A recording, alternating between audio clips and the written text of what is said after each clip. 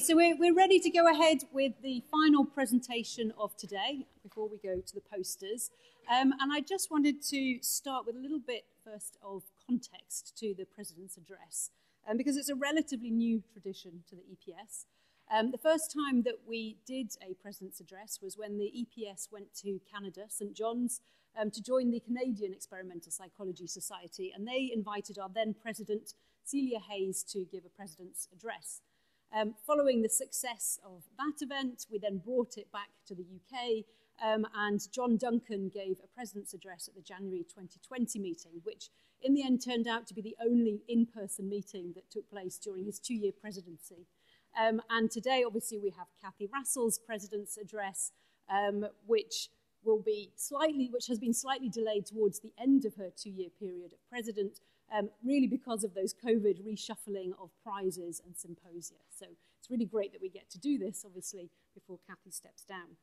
And the reason that we think it's so important to do these President's Addresses and that we're trying to keep this tradition going is that really as a committee and as a membership, we select our presidents for the Society based on the excellent high quality of the research that they conduct, based on their esteem that they're held with in the field and the contributions that they make to our discipline, and also the sorts of leadership roles and mentoring that they offer to people in our field. And so Cathy is an excellent representation of these things.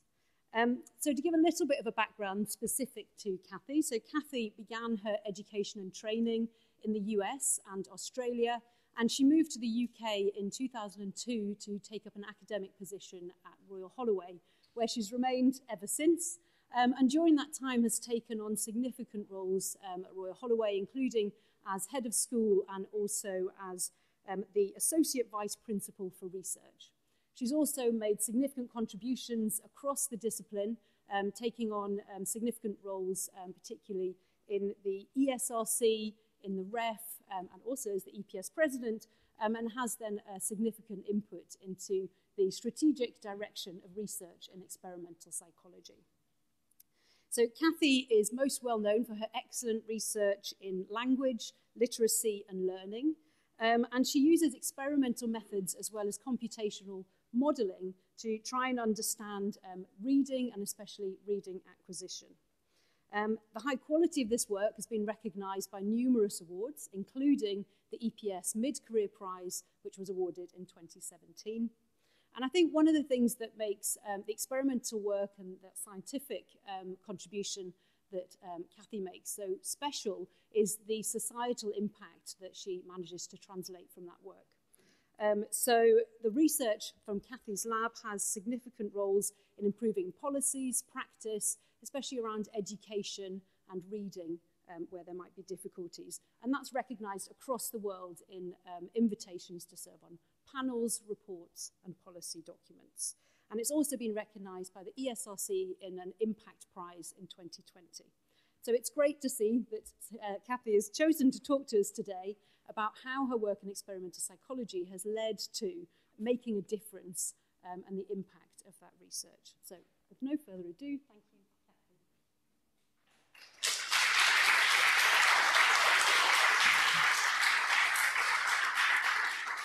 Thank you, colleagues, for having me, and Heather for that very generous introduction. So as Heather said, I was fortunate enough to give an EPS Mid-Career Prize lecture a few years ago, so I've decided to do something a little bit different today.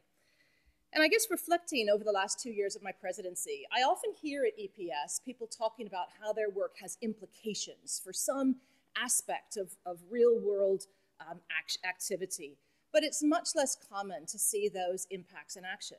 So, for example, I've seen fantastic talks about how difficult it is to do face matching. And then the next thing I find is that the government now asks local election officials to match my face to my ID, right? So many of you will know that I have, over the last decade, chaired a number of ESRC boards and committees. And through those roles, I've seen where experimental psychology is very successful and where it's less successful. So we're brilliant at crafting rigorous experiments, and our designs allow us to get at cause better than any other social science. And yet it's often very difficult to take these experiments and translate them into real-world impacts. And that's a deficiency Because outside of academia, to many funders and to government, impact is really the thing that really, really counts. And so in my view, developing ways to translate our science into tangible impacts is one of the key goals to lifting the status and the funding coming into our discipline. So today I'm going to talk about how work in experimental psychology on reading is transforming global literacy policy and practice, and that's something that I've become very interested in over the last few years. And I hope that I'll be able to take some general lessons that could apply to other fields as well. So I've studied reading over the past 25 years, and I've come to see it as a pretty tricky problem. So the sentence I've got in front of you is just trivial. And if you were a parent thinking about how you might teach your child to read, you might be tempted to say, just read it. But the ease to the adult skilled reader of reading this really belies a great deal of complexity. So to the person who's not literate, these are just arbitrary lines, squiggles, and dots. Right? And they're also highly confusable. We also need to know that these arbitrary lines, squiggles, and dots stand for something. And they usually stand for sounds. But there's not always a one-to-one mapping between those symbols and sounds. And sometimes they also stand for meanings. So for example, the LY stands for more than it sounds. We've got the challenge of computing the meanings of these individual words. But that's not trivial because we've got words like face, which have multiple meanings. And we've got expressions like cut and run, which are not the sum of their parts. And we do all of this visual and linguistic processing at incredible speed, far more rapidly than we can engage with spoken language. And we do it using an eye movement system that's beautifully tuned to allowing us to process vast amounts of text rapidly. So you can see that reading is complex and multifaceted. And this also characterizes the nature of the vast research base. So when we think about how that knowledge might be applied to teaching, it's actually, it's hard to know where to start. So what I want to do is bring together 7 insights that I consider to be particularly important in thinking about how we read, and then I'll turn to how those insights are driving changes in global literacy policy and practice. So the first major insight is that reading is a skilled behavior. Despite its apparent ease, it's not something that comes naturally, and it's not something that we're born to do. So as the psychologist Steven Pinker says, children are wired for sound, but print is an optional accessory that must be painstakingly bolted on. Learning to read requires substantial neurocognitive learning across at least 4 dimensions. First, the brain needs to learn to discriminate the highly confusable visual symbols of writing. And from an ecological point of view, this is a very unusual stimulus. But it needs to retain sufficient flexibility to be able to recognize variations in case or font. Second, the brain needs to build an interface between systems for vision and for language. And as Stanislas Dehaene has shown, to retune neurons built for face and object recognition so that those neurons can become specialized for recognizing the symbols of writing. And that basic interface is the same across skilled readers of different languages and writing systems, as shown here in this beautiful study by Jay Ruckel and his colleagues. So what you can see is the pink shows areas of the brain that are activated both by spoken language and by print. And critically, that would not occur in someone who does not know how to read. Print would not activate spoken language regions. Third, the brain needs to build an eye movement system tuned for reading in a particular writing system. The eye movement system is the vehicle that delivers information to the linguistic system at the right time, and that has to be learned through experience. And fourth, we're only just beginning to appreciate the incredible challenge of written language, which is so much more sophisticated in vocabulary and syntax than spoken language. And in fact, in a recent study, it showed that the only form of spoken language that even approaches written language is expert witness testimony. And so while we think about reading as something that occurs in the first few years of primary school, it's actually something that takes around 10 years of instruction and practice to reach proficiency. So the second major insight is that reading is a mapping problem. So the process of learning to read is the process of linking the visual symbols of writing to spoken language. And that is a non-intuitive problem. Language is so much more than a string of individual phonemes, as shown by my favorite felon here, who's one of the great communicators. Now, English has an alphabetic writing system, and what I mean by that is that letters stand for sounds. So the initial learning of English and other alphabetic writing systems makes heavy use of the pathway between spelling and sound. Chinese is very different. So Chinese characters need to be learned as wholes.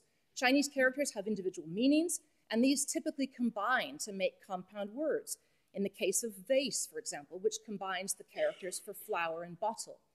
And so the learning of Chinese makes heavy use of this pathway between spelling and meaning. And these insights about the division of labor in reading pathways have come from the computational modeling of reading. For example, the work of David Plout, Jay McClelland, and their colleagues. And they're really important because they remind us that instruction is intimately tied to the writing system. The point of initial reading instruction is to help the child to understand how a particular writing system represents language. So the third fundamental insight is that explicit instruction is necessary for building these mappings. Now, there's been a kind of myth that's just been very pervasive in this field, that reading feels so natural, that if we're just exposed to lots of books, we'll just pick it up. You know, we're statistical learners. And we wanted to find out how successful undergraduates would be at discovering the underlying structure of a writing system in the absence of explicit instruction.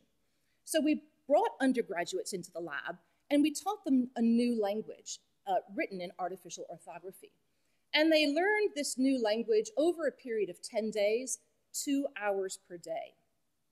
And there were two groups. One simply did that. They came in, they learned the words, a variety of different tasks, reading aloud tasks, meaningful tasks, etc., 2 hours a day. The other group, instead of the first day of training, they got 30 minutes of explicit instruction explaining how these writing systems worked. And I'll tell you how they work. So in the case of this here, the first three letters here stand for sounds. So that would be B, A, V. The last symbol is silent and stands for the semantic category. So you can see that that last symbol is fruits and vegetables, and this last symbol is animals. And we were interested not just in whether they could learn these words over 18 hours of instruction and training, but whether they could discover that underlying structure. And the way that we probe that is through a generalization task. So we give them words like this, which they hadn't seen before, and asked if they could read them aloud, and whether they could guess what the possible meaning was between two alternatives.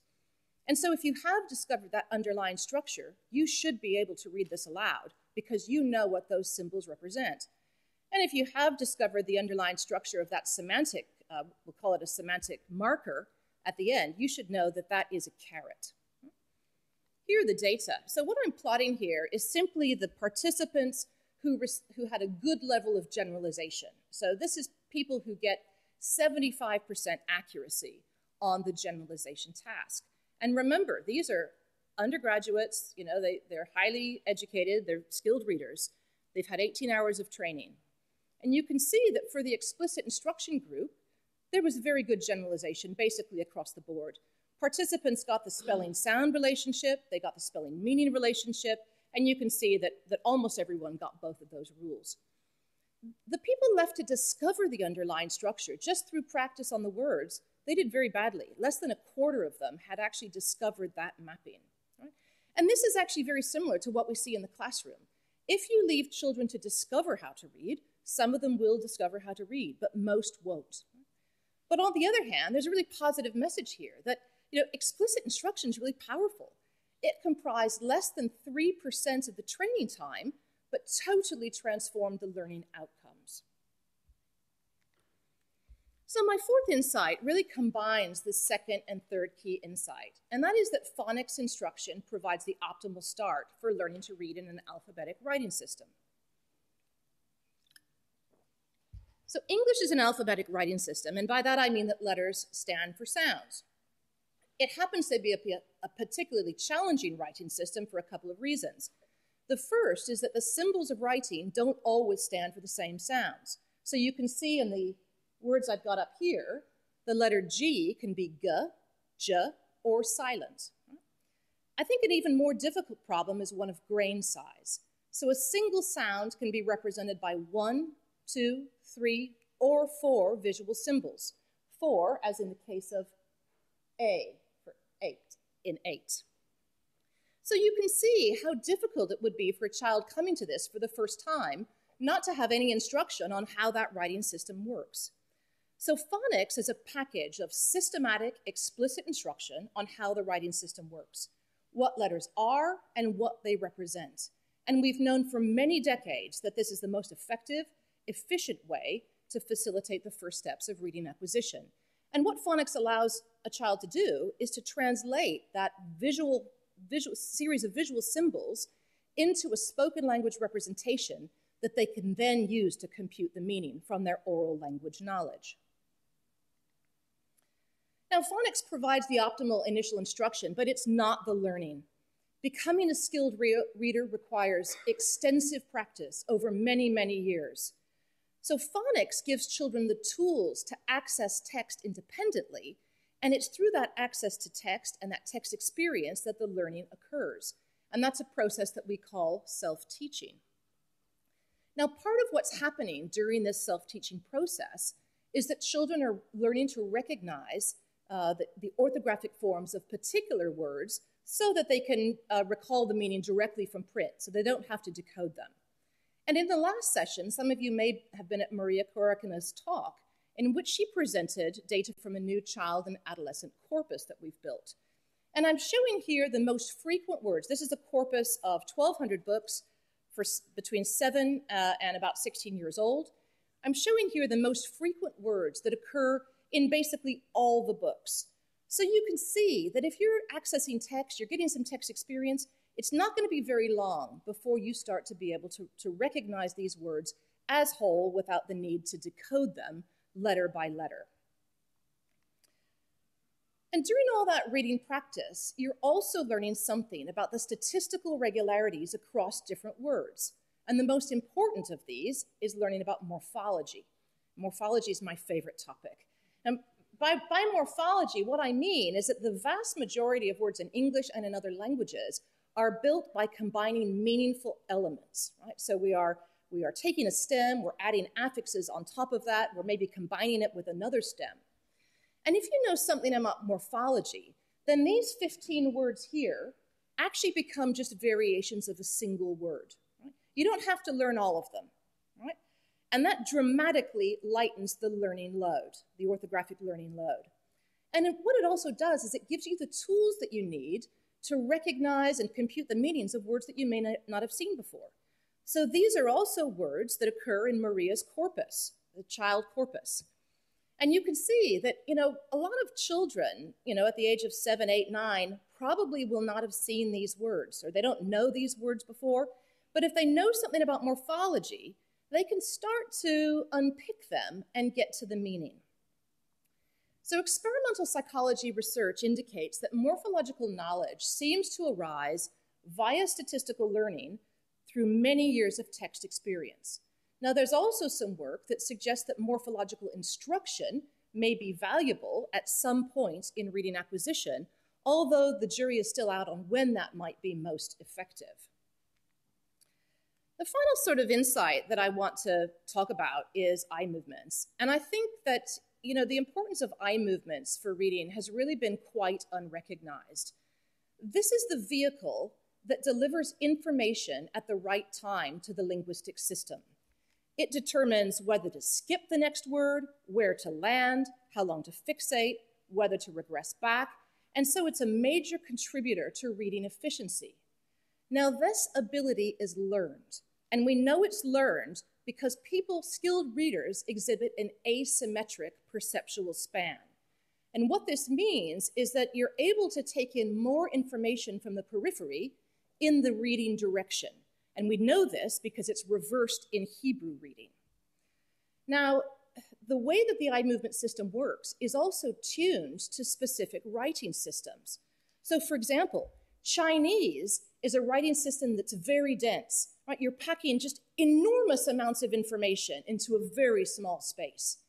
That's very different from something like Finnish, which is a highly redundant writing system, very long words. And it turns out that the eye movements are very different across these two writing systems. And this is quite new work from Simon Liversidge and his colleagues, and I actually regard it as some of the most exciting work over the past decade. Recent work from my lab also suggests that while people are taking information from the periphery, skilled readers are also making very rapid next word predictions that dynamically refine how that eye movement system works, the type of information that it's taking in. And it must be the case that those next word predictions are learned via text experience. Now, I've given you my top 7 insights from reading science, and I want to turn now to thinking about how those insights, which have been gathered over the course of about 40 years, have shaped policy and practice around the world. And in thinking about impact, we always start with the beneficiaries. And there's no problem at all in articulating the importance of this research. So reading is at the foundation of a whole host of individual outcomes. It helps us to gain employment, to advocate for ourselves, to participate in the political process, to interact with each other. And it's fundamentally tied to our health and well-being.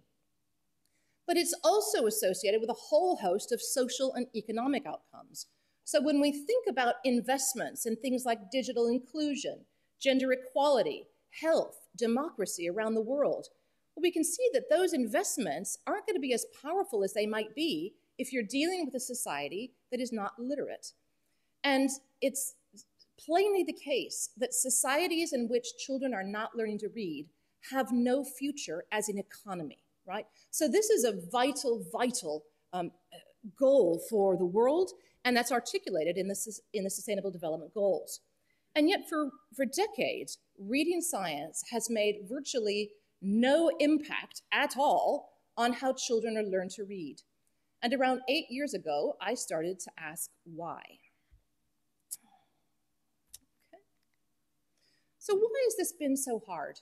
Well, there's many reasons. One is that reading is really complicated, right? So you've seen that it's complex, it's multifaceted, and so what people have tended to do, they've taken an element and they've said, eye movements, reading is about eye movements. Let's do some therapy for eye movements. Let's have an intervention based on eye movements, right? So there's so many elements to reading, it's really hard to know where to even start. The second is the everyone's an expert problem, right? So we can all read, we can introspect, right? And so what you find, across the decades is ideas popping up to the surface and getting credibility based on someone's celebrity. And you will have all seen our wonderful Matt Hancock's dyslexia screening bill that was pushed up into Parliament. And no reading experts in the UK really can understand what this would be, all right? But that doesn't seem to have dampened his enthusiasm.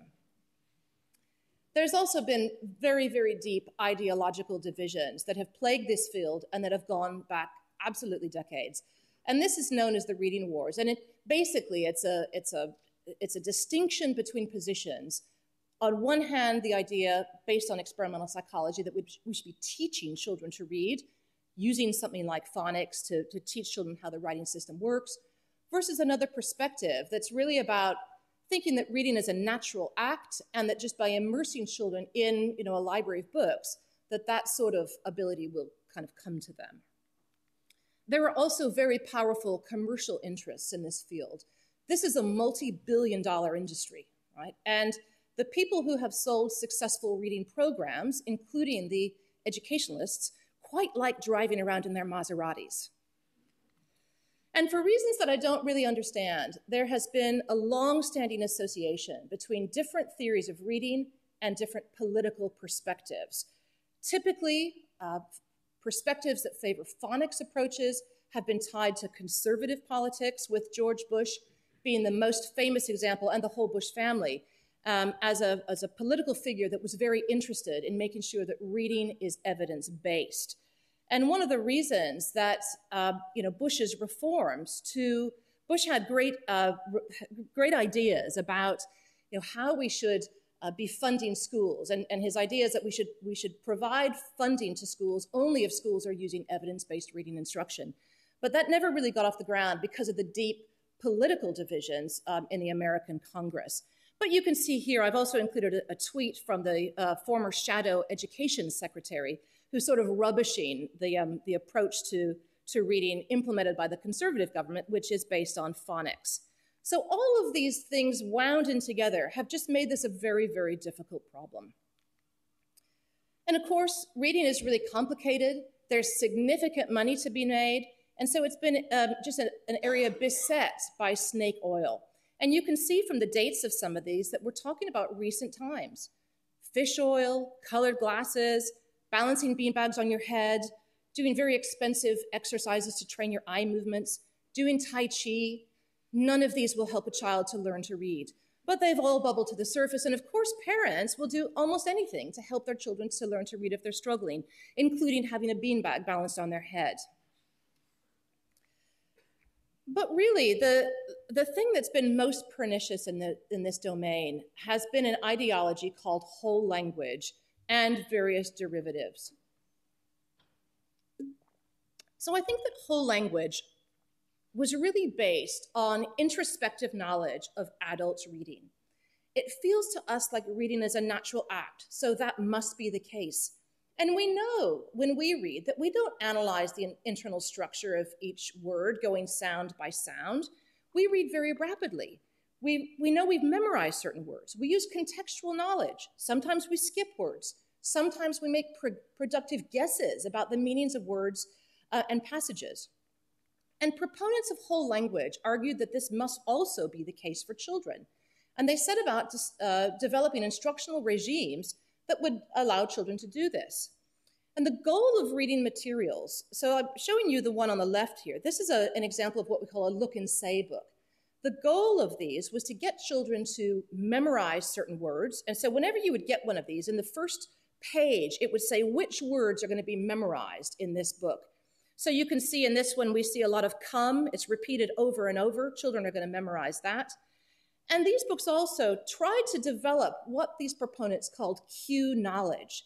So the idea was that for words that you don't memorize, you can just use different cues, pictures, context, the shape of words, the first letter, to basically guess the meaning of the word or what the word is. And we see a more recent example on the right. So you can see again the repetition, I like, I like, I like. And then we've got the pictures. So you can see I like cats, I like bunnies, I like turtles, I like puppies. And of course, for whole language, it doesn't matter that I read that last one as puppies instead of dogs, because I still got the meaning right. But you must see that this sort of strategy for reading isn't going to be effective for very long, because we don't use pictures. And you might say, no, this is just impossible. How is it that people around the world could be teaching children to read like this? But unfortunately, this is still dominant in curricula around the world, including in Scotland and Wales. And it's badged under different terms: multi-cueing, balanced literacy, searchlights. Searchlights was the foundation of the national literacy strategy in the last Labour government, and reading recovery, which is still very popular. And so what we see in all of these programs are an attempt to get children to use different cues to read. So we've got something like the 5-finger strategy. First, you look at the picture. Get your mouth ready. Look at the first letter. Guess from context. The 5-finger strategy is repeated over and over in the South African curriculum, for example. Guessing from pictures is in the Scottish curriculum. We see in the middle, memorizing word shapes. That's not going to get you very far. In the corpus I mentioned, there's over 100,000 unique words in these children's books. You're not going to be able to memorize the shapes of those. And then I've got on the right a tweet from a few weeks ago from a practitioner of reading recovery. And the practitioner talks about the magical moment the child reads mouse as hamster, using clues in the print, right? So this is not a magical moment. Reading mouse for hamster is not what you want a child to do when they're learning to read. All right, and of course, this has had consequences. So these are just an example. The USA measures reading comprehension at a grade 4. These are data from California from last year. And you see that 42% of 4th graders in California are unable to read for meaning at a basic level. So they're unable to identify a basic fact in an age-appropriate passage, an explicit fact. And you can see that this is a major equity issue. So if you are from a disadvantaged community or disadvantaged home, you're much less likely to be able to overcome the weakness in your instruction through, for example, family support or private tutoring. And studies show that children who are below basic in reading comprehension also have very, very poor decoding skills. So this is things like knowing the sounds associated with letters, being able to read individual words aloud. So what I've shown you here is just children who are below basic have a very high probability of being at least 1 standard deviation below the mean on various measures of decoding. And perhaps unsurprisingly, 81% of Californian school districts use one of 3 reading instruction programs, none of which is evidence-based, right? So this just goes on and on. So I entered this debate with my wonderful friends Ann Castles and Kate Nation back in 2018, and we published a paper in Psychological Science in the Public Interest. And our goal was to write the definitive paper on how children learn to read, and to show how policy and practice should be informed by that rich evidence base. And in the abstract, we wrote, "It's time to end the reading wars and adopt an instructional agenda that is developmentally informed and based on a deep understanding of how language and writing systems work." We thought it's actually time to pay attention to the evidence. It's time to end this. And we could never have imagined the impact that this paper would have. 5 years later, it's got nearly 1,200 citations, and more importantly, an altmetric attention score in the top 5,000 of the 24 million papers ever tracked. It's been the subject of blogs by teachers and parents. It's driven curriculum and assessment changes around the world. It's driven new literacy standards and targets. It's changed the approach of reading scheme publishers, and much, much more. And for some reason, this paper, despite being 45 pages of a journal article, just really spoke to people in a way that hadn't been possible before. So why did it make such a difference? Well, one, we worked really hard on this to make sure that our presentation of the evidence was highly accessible. So we wrote it for teachers and the general public. And I've also indicated that it's open access. And if you want to make an impact, forget publishing behind a paywall, because people just can't access it.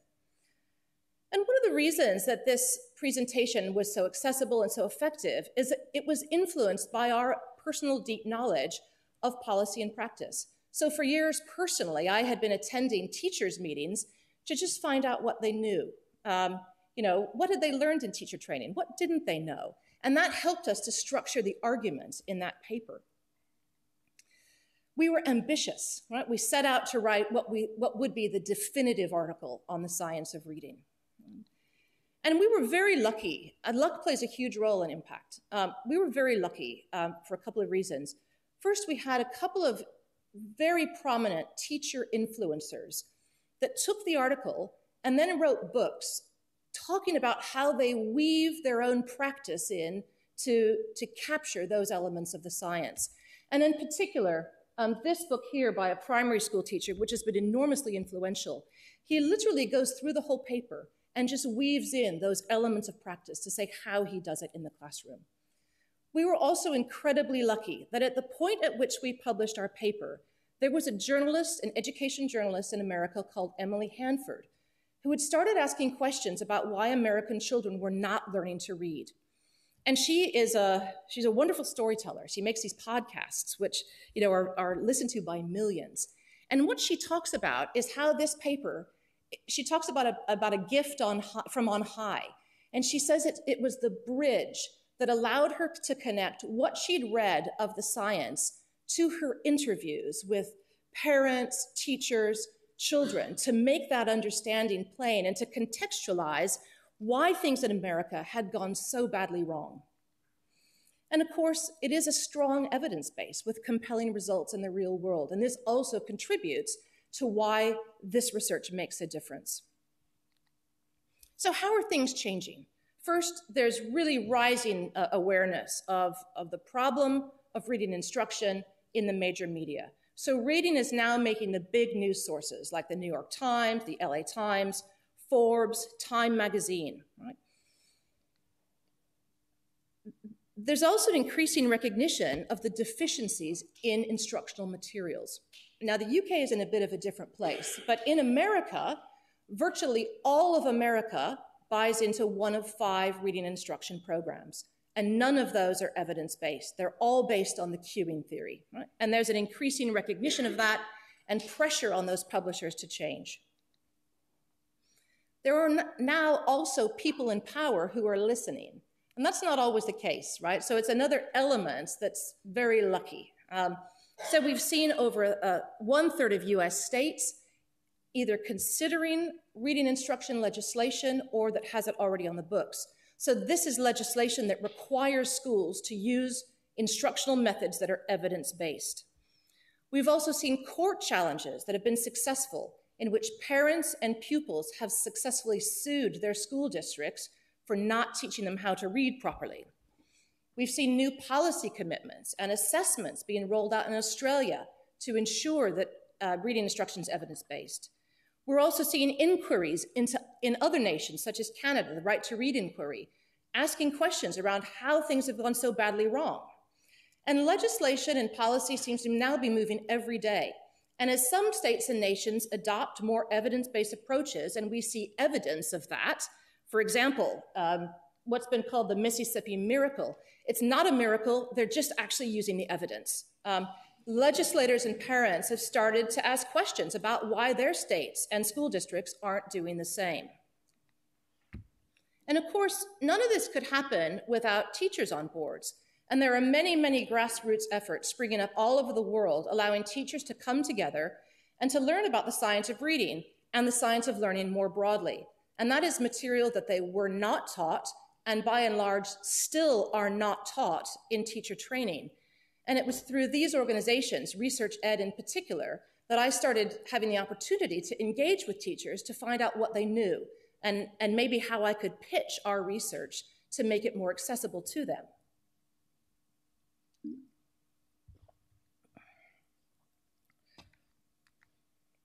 So I haven't talked much about England's journey, and that's because England has bucked the trend in sort of a variety of ways. It started its journey to evidence-based instruction much earlier.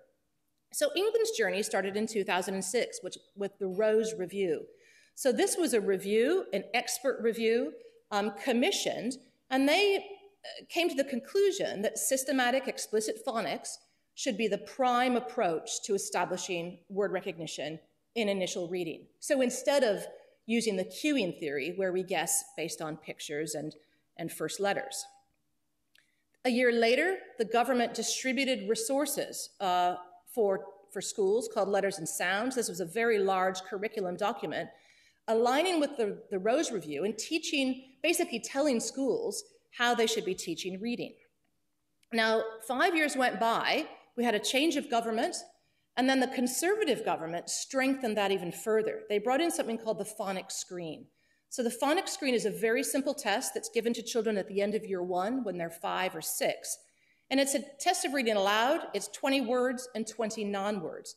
And the point of that is just to see whether children can decode those words using their phonics. So particularly non-words, you can't memorize these, so you've got to decode them. And here are some of the data from the first few years of that. So what happens is children get the test in year 1, and if they don't pass, they get an intervention and then take it again in year 2. So you can see the darker lines, that's the year 2 kids that have to retake the test, and they're all scoring very well. There's a couple things I want to point out. The first is that in the first year of this test, only 58% of readers could pass the test. This is a very, very simple test. And this is 5 years after phonics instruction became a legal requirement in England schools. So it shows that you actually need some sort of assessment or evaluation tool to make sure that these things are being done well. And in the initial evaluation of the phonics screen, about half of schools reported that they used the results of the phonics screen to refine their own performance. We've then seen dramatic rises, and there's about 660,000 primary school children in each grade. So each percentage point, it's 6,000 additional readers who are passing that and having the foundational skills to become good readers. In 2021, the government further published core criteria for phonics programs and implemented a validation process for reading instruction programs. And this is very important because it means that schools now can select a reading instruction program that's been validated by experts in reading.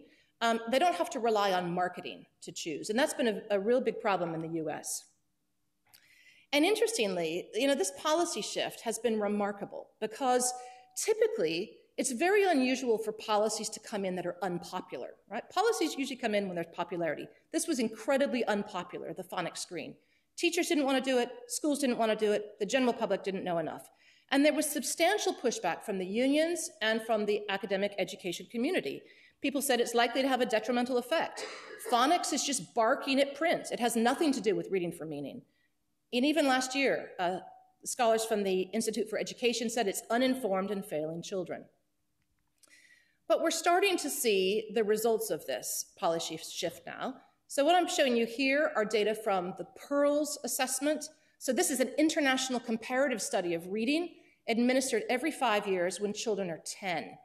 And you can see the ranking of the nations on the right. Now, there's loads of things that go into these rankings. There's tons of policy shift. There's different factors that go into school performance. But England in 10 years has moved to mid-table to very near the top of the table. And we're now have readers that are achieving better than any nation in Europe, the USA, Canada, Australia, or New Zealand. And the key driver of reading comprehension performance in the PEARLS test at age 10 is phonics screen performance in year 1. And that's denoted here in this graph. This is the phonics performance in year 1, and this is the PEARLS reading comprehension performance when children are 10. Now, this is a correlation with all the limitation that implies, but I think it does two things. First, I think it diffuses the argument that poor reading is all about poverty. It's not, right? Phonics is a stronger predictor of reading comprehension than whether a child is on free school meals, whether there's internet in the home, whether they are English as an additional language, a variety of personal characteristics. The other thing I think it diffuses is the argument that phonics is barking at print, that it has nothing to do with reading for meaning. It clearly has something to do with reading for meaning. Of course, this is just a start because a child reading at the end of year 1 or at the end of year 4 is very different from a skilled reader. And there's lots still to do to implement reading science as children progress, for example, through secondary school. So I want to do the last part of my talk by talking about what I regard as the next target for reading science. And it's a new collaboration that I'm really excited about. So the data I'm showing you are from a recent World Bank report. And I've plotted the percentage of children who at the age of 10 are what we call below baseline in reading comprehension. So what this means is that they could not pick out an explicit fact from an age-appropriate passage. And we can see that that number is about 9% in high-income countries, which resonates with a number of other surveys. But we can see that that starts to creep up in the upper and lower middle-income countries. And by the time we get to the low-income countries, we're talking about 90% of children not learning to read. And all the indications suggest that this is getting even worse post-pandemic. Now, the really interesting thing about this is that in the last 20 years, we've made incredible strides at getting children into primary school. So what I'm showing you on the left is a graph of the share of primary-age children who are not in school. And you can see over that 20-year period that that's gone way down. So we're now at a stage where about 90% of children globally are enrolled in primary school. They're in school, but they're not learning effectively. Now, there are many, many causes of this. For example, it's very difficult to train a teacher workforce in the global south. These contexts are often multilingual, so children speak a variety of home languages. They come to the classroom, and often they're taught to read in what's regarded to be an economically valuable language. So in about 40% of cases for children, they might be taught to read in English or French or Portuguese, even though they don't know that language.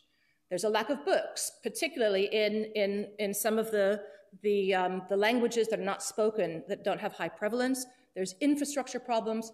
But from my perspective, the the main problem at this stage is that reading science is almost entirely detached from this field.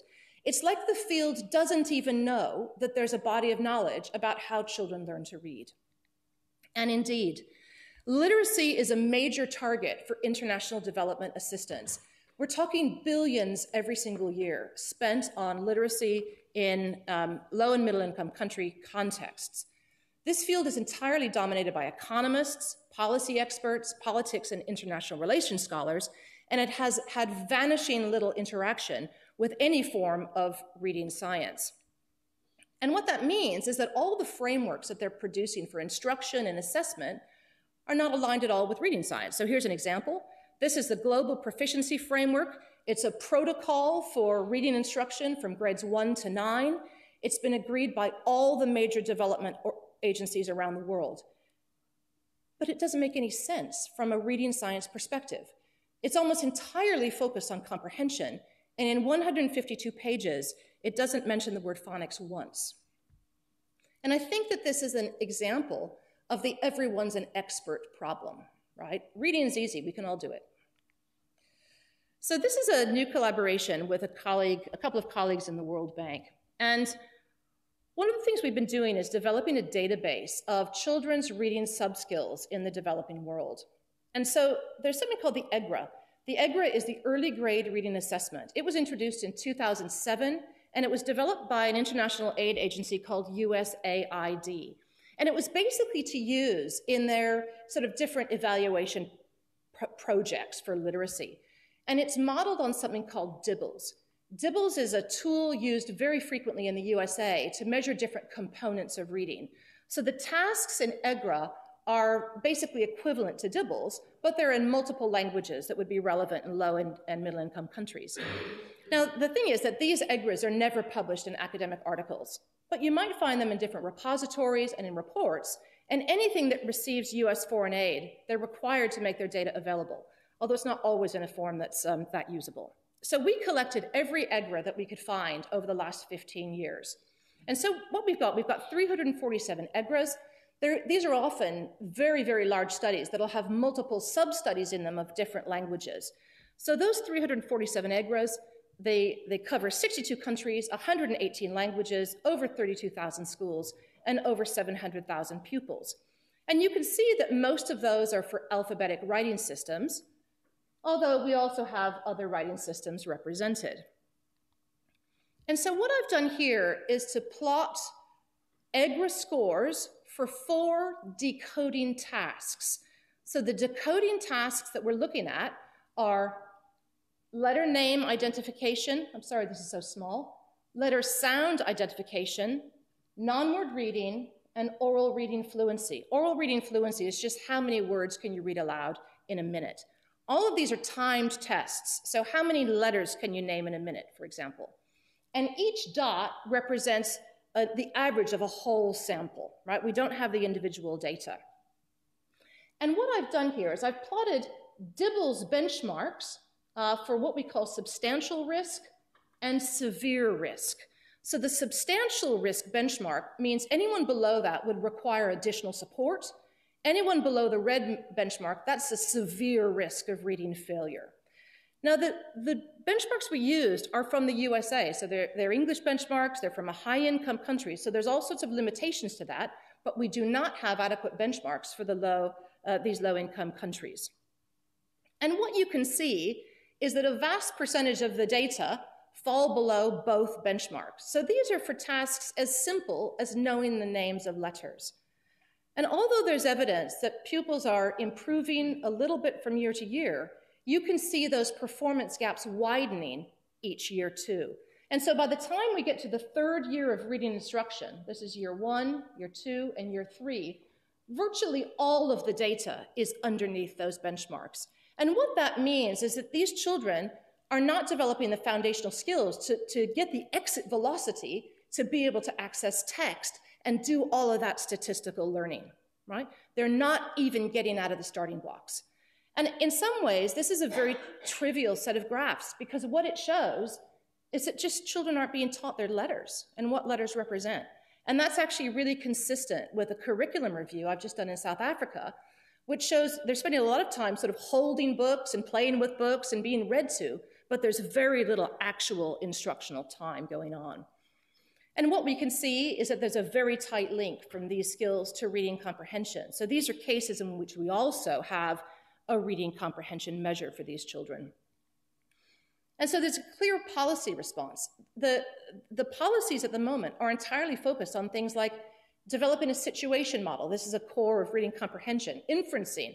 You actually need to shift to the first critical point of reading failure, which is knowing what letters are, what they represent, being able to lift the words off the page to decode.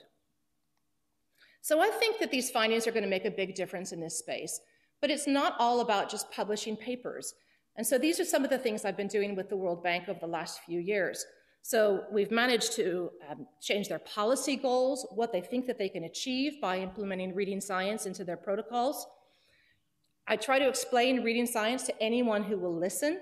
So there's a lot of explaining and persuading going on. I've collaborated with the World Bank on the development of teacher resources for use in the developing world. And probably the most important are the two in the middle. First, impact just can't happen without relationships. And this is often down to a lucky break of finding someone that wants to listen to you and that you want to talk to over perhaps many years. And the last point is just to say how much I've learned personally from engaging in this work. So working in a development context has really taught me that building an evidence base based on high-income, monolingual, English-speaking contexts, first of all, it's just not good enough. But the other thing is it deprives us a lot of the richness of what it means to get to grips with written language. And we can get a lot of that from the writing systems in these low and middle income countries. So I would say that working with the World Bank has actually been one of the most valuable experiences of my career. So it's time to turn to my final insights and conclusions. And one thing that has struck me through this period has been that we've made an impact because we know the why.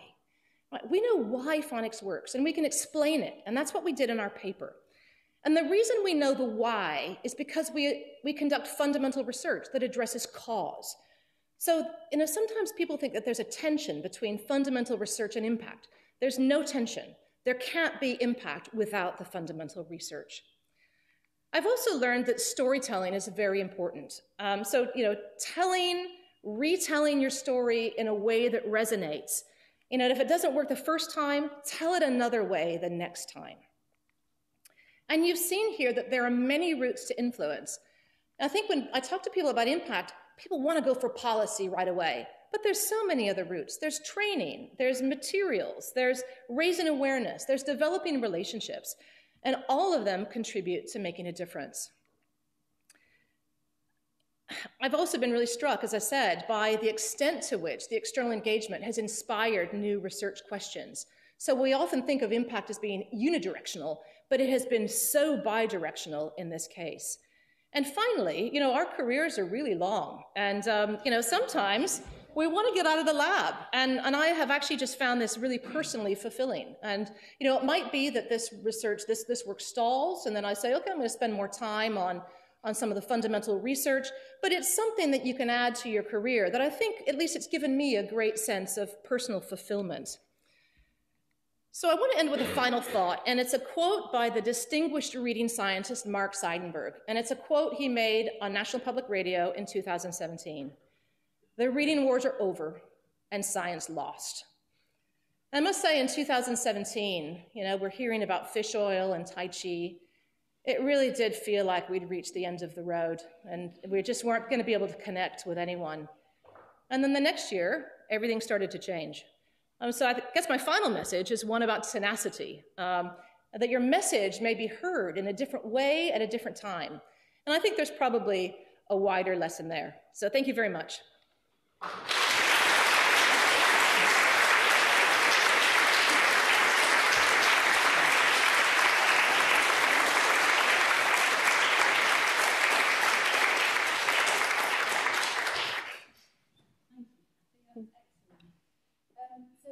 Brings us to the end of the presentation sessions. We now have a poster session with